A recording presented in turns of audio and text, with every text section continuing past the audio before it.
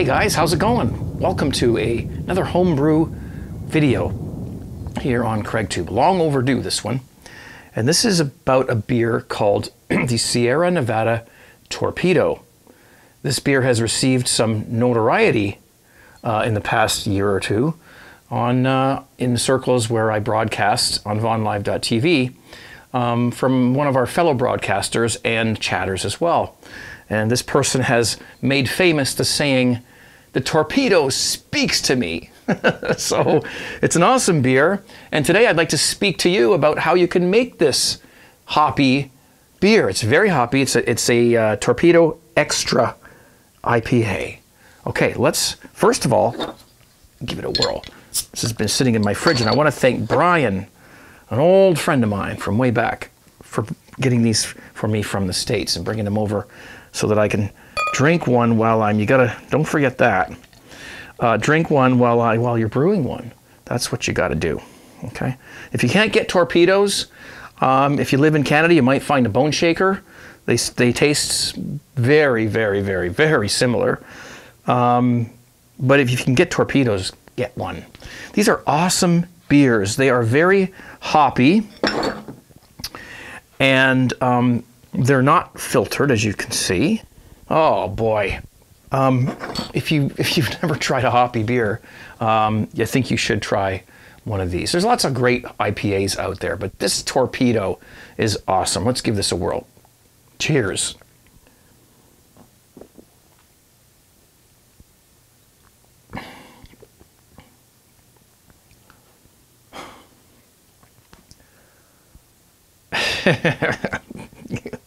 Oh boy, yes, that's a really nice beer. I love this beer. It's got to be one of my favorites.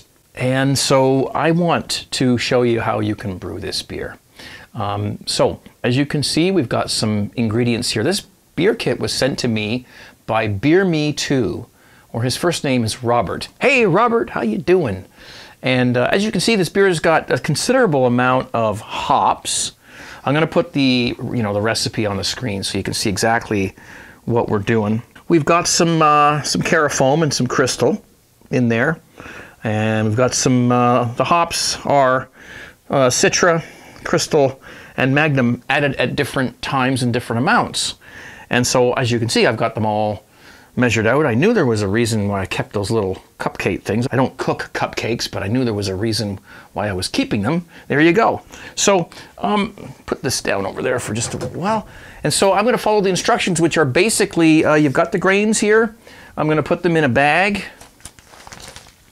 We're going to steep these for 20 minutes at 170, I believe, or is it 160? I'll have to read the instructions, which obviously came with the kit. And I'll put the information at the bottom of the screen. So we're going to put about 2.5 gallons of water in the brew kettle, and then we're going to steep these grains for 20 minutes. And then we will bring that to a boil and start adding our stuff to make our Sierra Nevada Torpedo. They speak to me. Cheers. Let's get started.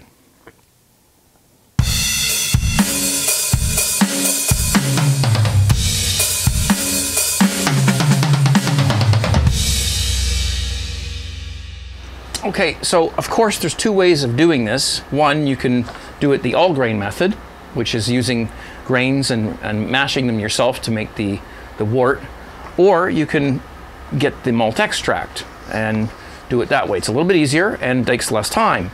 And of course we've got 8 pounds of liquid malt extract here. So in this case, the work has been done for me. And that's what Robert kind of figured he kind of figured I would prefer that, which I kind of do. I don't have any problem at all with partial extract brewing. So, of course, we do have some fresh grains to go in, and it just says Sierra Nevada Torpedo IPA. But of course, the ingredients are on the screen at the beginning of the video, so you can see exactly what's in these. And my temperature is exactly 160 degrees Fahrenheit, so I'm going to open these grains and put them in a Ziploc because they've been sitting around for a little while. Took me a little while to get around to doing this, unfortunately. Whoops. Oh, they're already in a bag. Look at that. I don't need a grain bag. Don't need this. They've already come pre-bagged. So I've turned off my burner. It's at exactly 160 Fahrenheit, which is the maximum they wanted me to have it at. And I'm going to place the... Oh yeah, babe. Yes. Place the grains into the hot water. And we'll grab our spoon and we'll just sort of tamp that down a little bit. Tamp? Is it not tamping? That's a pipe smoking term. Okay. A little bit dark here. We'll get our other camera out and give you a little shot of that. Not a lot of light in here. Let's see what we can do for that. That's better. So yeah, we just got it in there. And we're gonna let that steep for, it says 20 minutes. Okay, so I'll put the lid on.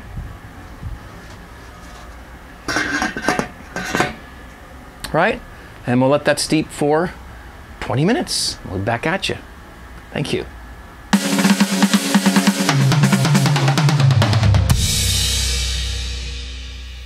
Oh, that's good beer. Okay, it's been just over 20 minutes.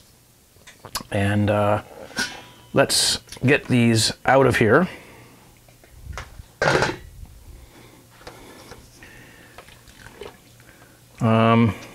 There's not much to see here really, guys. It's just I'm just sort of poking around a little bit to try to get as much of the the flavor out of them as possible. It smells good. It smells very good. So then what we do, we pull them out, and as you always hear people say, don't squeeze the Charmin. I mean, no, don't squeeze the bag. So I just grab onto my little shelf up here and I just hold it up there and let it drain off all by itself. And while it's draining off, we can turn the heat back on, because now it's time to bring this up to a boil. Once it's up to a boil, we're going to add the liquid malt extract. Now I'm going to heat these up in a sink of hot water to make them easier to pour. And normally what I do is I only add 3/4 of it, because this is a partial boil. So it's not a full, it's 5-6 gallon boil. It's only 2.5 gallons, but I'm going to follow the instructions exactly the way they say to do it, and I'm going to add all of it now. What I just described was called late extract additions. Sometimes you save a little bit until the end of the boil, just to give the hops more opportunity to infuse themselves into the wort, but I'm doing it the way they say to do it. So I'm going to add all of it. So once this comes to a boil, I add those, and then it would boil for an hour. And that's when we start adding all of our different hop additions, which gives this thing the dimensions that it has. And there will also be a dry hopping stage as well, which I will not film during this episode, but we can certainly do a follow-up to that, and we'll do a tasting video as well to see how it tastes. And I will probably save, because I have 2 of these torpedoes. This is one of them. The other one I will save in the fridge, and when this beer is done in about 2 weeks, we'll do a side-by-side. How's that sound? Okay, that looks like it's pretty drained. So let's get this out. I'm going to finish this right now.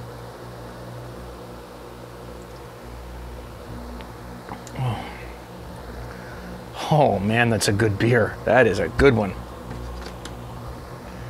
7.2% alcohol that beer is. And then we can just throw that out. Or, yeah, just throw it out. You can untie it, put it in your compost, whatever you decide to do. Feed it to the rat. I have a pet rat upstairs. Maybe she'll eat it. So we got this coming up to the boil, and I like to stick a thermometer on it so that I can see how close it is to the boil. And once it's there, we'll start adding our extracts and our hops.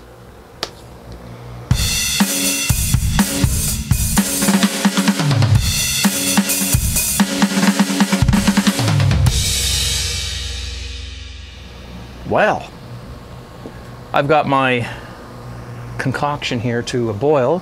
And this little analog thermometer here, this is actually pretty accurate because it says exactly 212 Fahrenheit. Not bad. So we'll pull that out. That's just so I can see how close it is to boiling. And now we have to turn off the burner and get our liquid malt extracts. I already took the tape, all the tape off of these things. You didn't want to see me swearing my way through that. So we got the tape off, and we'll just go ahead. Oh boy. Sticky, sticky, sticky. Oh yeah. Unhopped liquid malt extract. Make sure you have the heat off if you're doing this for the first time or you're new at this. You've got to make sure you turn off the burner. Otherwise, because this stuff goes, you know, it goes right to the bottom of the thing. And it will burn. It's very, very sweet.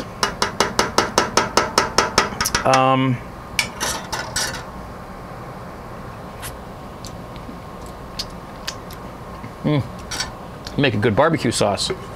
It's good stuff. Very sweet, but that's why it ferments. Because they got all the nice sugars and colors and flavors out of the grains when they did the mash for us.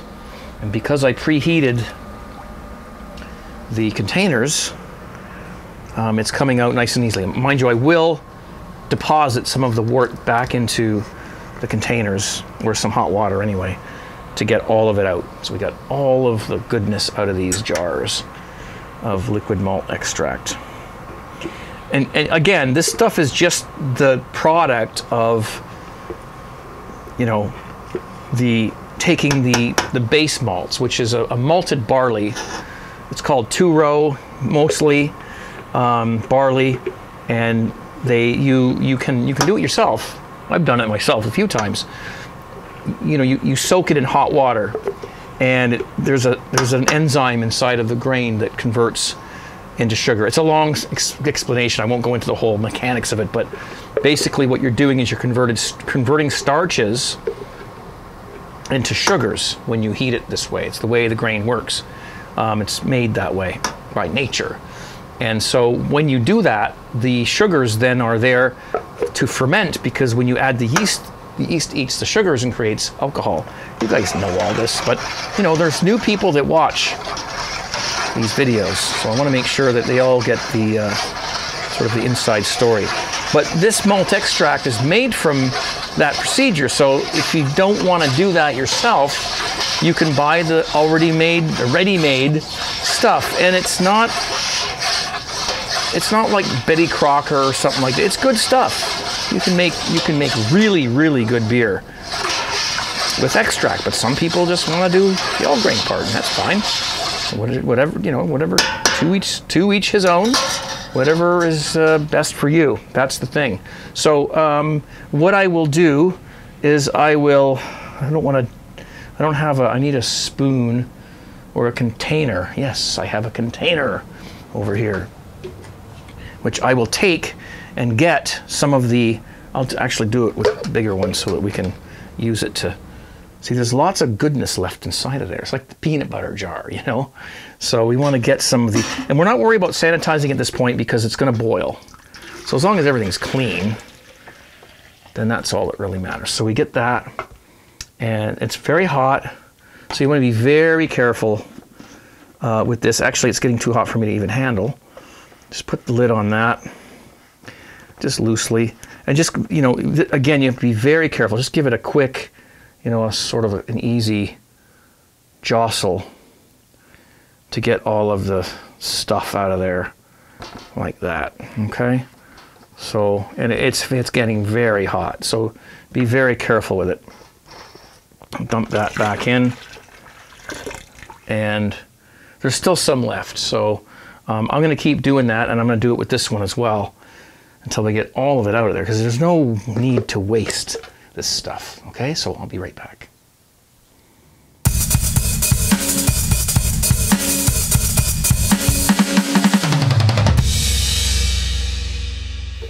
All right, there you go. See, that's what we like to see.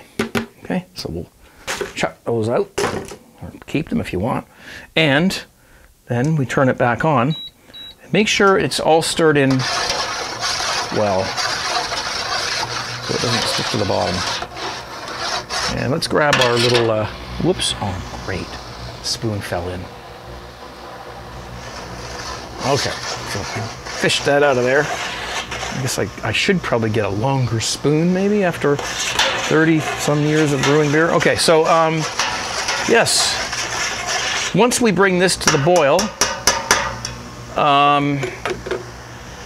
then we will start adding the hops. So basically, this is very simple.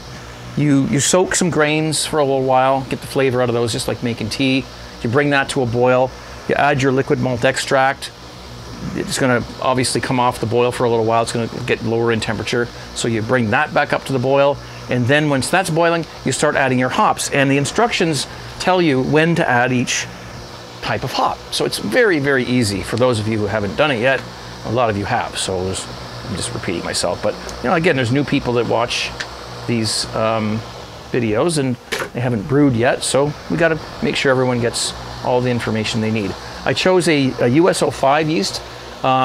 They suggested different ones, and this is the one I have, so it's the one I'm going to use, and I'll be happy to just sprinkle that on the top of the wort once it's cooled and ready to go. So this is going to take a little while to get up to the boil. A lot of this involves just waiting for it to boil, waiting for it to heat up, waiting for it to cool down, you know, a lot of it's, you know, got to do with that. So you know, you find other things to do, but you can't keep your eyes off of this for very long, because when it starts to boil, it'll foam up and it'll go all over the place. So you really have to keep an eye on it. So don't just walk away. It's not like a kettle of water. It's, you know, it's wort, so it's going to be very messy if it gets boiled over. So we'll come back when this is boiling and we'll start adding our hops. So as you can see, this 1800 watt induction burner barely keeps this at a boil. This is about 3 gallons of water here, and it's just barely doing it. So I'm deciding that I'm not going to use a hop bag, because all it does is it floats on top. So I was going to put the hops in here and, you know, just sort of leave it, you know, hanging out the side and just add them. All it does is float on top. I don't believe the hops get utilized properly, so I'm just going to dump them in. So our first hop addition is, I think it's 3/4 of an ounce of Magnum hops are going in right now. There you go. And we start a timer for exactly 45 minutes. So this just boils for 45 minutes. Again, we're waiting. Now you've, you know, sort of gotten past the hot break and there's no more boil overs or anything like that. So now you can just let it boil away, and you can probably go and do some other things. The slower you bring it up to the boil, the less of a hot break you're going to have. What's a hot break?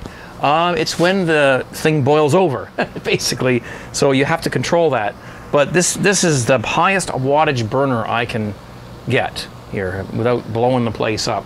1800 watts. So it's barely doing this, but it's enough. And I didn't get a hot break because it was slowly coming to the boil. The hot break kind of dissipated itself as it came up. So 45 minutes from now, I'll probably be drunk. But anyways, I will come back and we'll add the other hop additions. Thank you. See ya.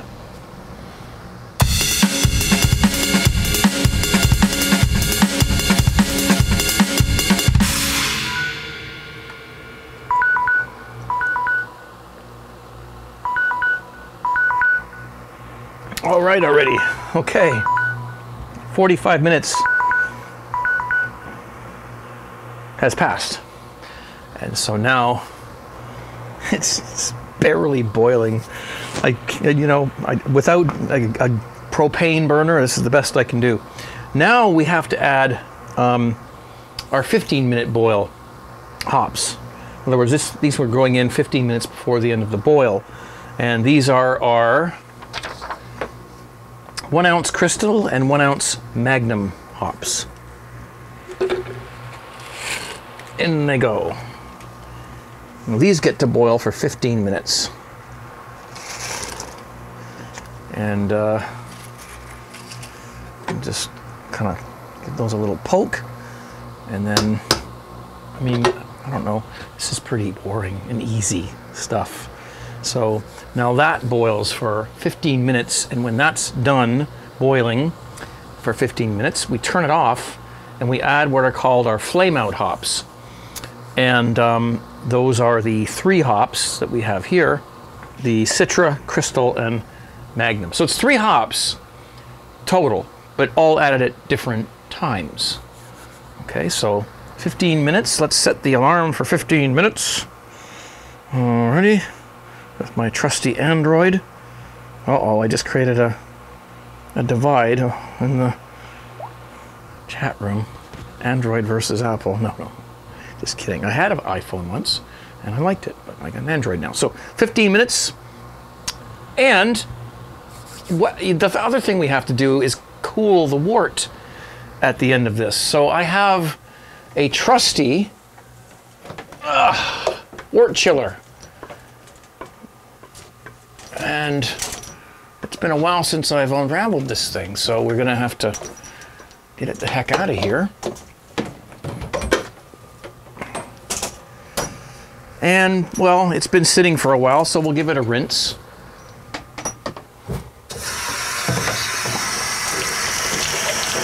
All right. And we'll put it in there, and this is going to sanitize it. Of course, it's going to bring the temperature down a little bit too. And sanitizing it, and then hook it up to the tap so that we can chill the wort when we're ready to do so. Anyway, there we go. So we're all set to go. Let this thing come back to a boil. Ouch, it's hot. And we will add the final hop additions at flame out. Okay, so this is dead easy. I mean, it's, you know, it's just a lot of standing around waiting. I was watching some videos on YouTube while I was waiting for this to boil, and you know, it's pretty easy stuff. So, you know, we got a few things to do around the house, some catching up to do on your work, on your computer, emails and whatnot. It's a good time to brew it's a good time to brew a partial extract beer because it's so easy and there's hardly any, well, even all grain. I mean, either way, it's so easy. There's hardly any work involved. It's just a lot of waiting around is really what it is. So there you go. In the meantime, I'm drinking a home brew. I think this is a Cooper's Australian Pale Ale. I think this is what this is.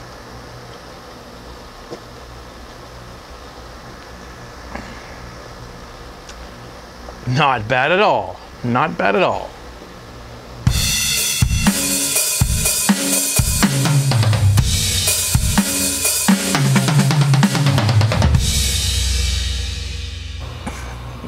Barely boiling. Yes, but it's okay. We got it. It's working. So there you go. If anyone has any comments or suggestions or, you know, worries about the boil not being as rolling as it normally should be, let me know down in the comments section. What do you think this will do to the wort? Maybe it won't boil off the DMS as much as it should. But I have to tell you, I've done this before and it's never been a problem. So there's our 15-minute mark. Now it's time for what's called flame out. Flame out is when you turn off the heat, but I won't do that until I add the last 3 hop additions, which are all 3 of the hops, and I'll put the amounts again on the screen. Keep these little cups, they're handy there, right? Just gonna add them right into that. And then during the time it takes to cool the wort down, these hops will let off some of their aromas and give this beer a nice effervescent feel and taste and smell. So now we turn off the heat. And the nice thing about these induction burners, and of course the propane burners as well, is as soon as you turn the heat off, it's off. So now we do the wort chiller. which I haven't done in a while on video, but it's the same old, same old. You turn the tap on as far as it'll go. And this wort chiller, I don't remember the name of it. This one is specially designed for small batches, you know, small boils of beer like this. Now, I can grab the cold side. The hot side is hot. But the cold side, what you want to do, and I've said this before, is to make sure you move the thing around. Don't just, you know, expect it to sit there. Whoops. And don't let the exhaust go onto the floor either. That can create a bit of a mess like it just did. Okay, so hang on to that. And just, you want to move them around because otherwise, you know, it takes too long. If you move it around like this, it is much quicker at chilling the wort, even if you just, you know, do that with it. You know, some people just leave it sitting like that and go, oh, it took 20 minutes to cool that wort down. Well, no wonder, it's cooling the same portion of the wort down all the time. Got to move it around and get it all figured out. The hotter the wort is, the faster it will cool. So when you're moving it around, you're getting all the hot spots and they're cooling faster. That's the way it works. This should probably take about 2, 3, 4 minutes to get this down to a decent temperature. Wow, that's unbelievable. That wort chiller took 3 minutes, if that, to get it down to a temperature where it's probably about 80 degrees Celsius, but that's fine because I'm going to be adding cold water to it. So that's awesome. It's so simple. Everything is so simple when it comes to brewing beer. It can be simple, or it can be complicated, depending on what you want it to be. So we'll get that out of there. And now I have a fermenter which needs to be sanitized. And I wanted to talk to you a little bit about this. I have purchased a water distiller. I don't think it's extremely important for you to use distilled water with Star San, but I'll tell you, that's about 3 weeks old and it's just starting to get cloudy. And that's only because it's being mixed with rinse water. So it's, I bought a distiller for different reasons, not to, you know, I'm not going to make spirits with it, but I need distilled water for other things too, like cleaning vinyl records and stuff like that. So it's great for making Star San if you can afford one. You never know when you need some distilled water. I have my fermenter here, and I'm going to sanitize it with that Star San, and then we're going to pour that in and add cold water. We're good to go. Good to go. That's an original one.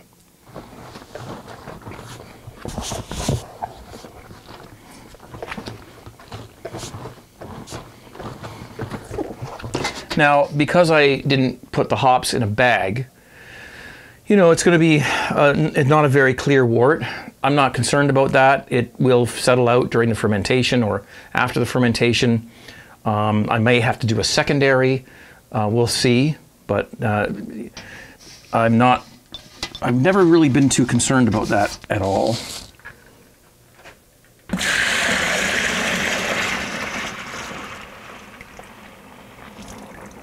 We just leave the sludge in the bottom there. There you go. Right.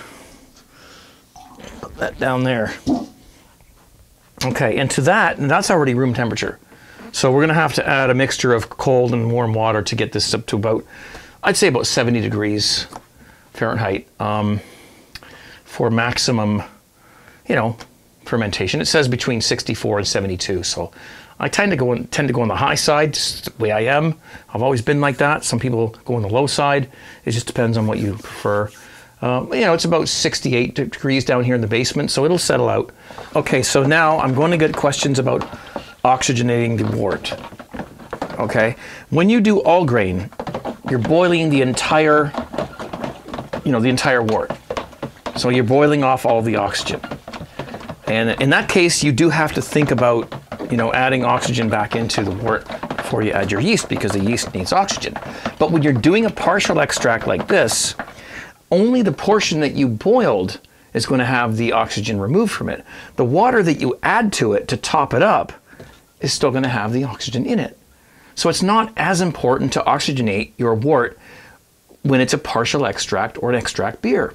There's only 1.5 gallons here, so there's less than half here, much less than half here has been boiled. So I'm just going to stir it very vigorously for a couple of minutes, and you know, that will help. But when we add the top up water, there's going to be oxygen in that water. So that's the difference, and I've noticed that a lot on, you know, discussions and forums and things. You know, people worrying about you're making a Cooper's or something like that. You got to add oxygen. No, you don't. The water that you're adding to it to top it up has the oxygen in it. It's only when you're doing all grain beer, when you've boiled the entire complement of the wort, that you have to add it back, because you're not adding any extra water to that. So, and yes, the old green hose is back in session. It's sanitized, it's cleaned, it's done me well for 23 years. So there you have it. I'm gonna fill this up to 20 liters. It should be 23, but I always do 20, because that way I can fit it in my keg, and it makes things a little bit more intense. All right, I actually added a little more than 20 liters. I added 22 liters because I'm going to be racking this to a secondary.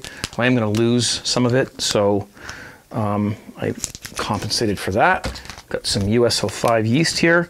Yeah, I know I'm going to get complaints. I'm just going to sprinkle it on the way it tells me to do. Follow the instructions exactly the way they were laid out. So we get that on there nice and even.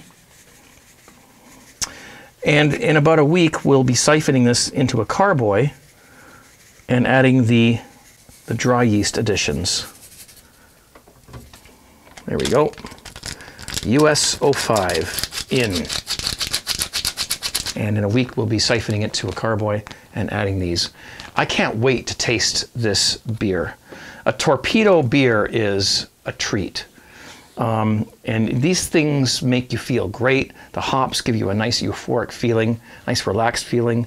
And at 7.2% alcohol, you catch a bit of a buzz too. So thank you guys for watching. This is how you make a Torpedo, and I will be back in a couple of weeks to show you what it tastes like and how we finished it off with the yeast, or sorry, the hops, the dry hopping, and to conclude how it compares to an original store-bought Torpedo. All right, thank you guys for watching. Stay tuned, cheers, be safe, and we'll see you real soon. Take care.